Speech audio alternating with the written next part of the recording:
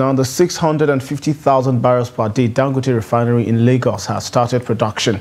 The largest single-train refinery in the world, located in Nigeria's commercial hub, began operations in the early hours of Friday. This followed the delivery of 6 million barrels of crude supply to the refinery. Billed as Africa's largest of its type, the refinery could be a game-changer for Nigeria's economy when fully operational by helping end the country's reliance on fuel imports. The initial run will be for the production of diesel and aviation fuel before moving to petrol output. Though one of Africa's largest oil producers and the continent's top economy, Nigeria relies almost totally on imported fuel and diesel because of a lack of refining capacity.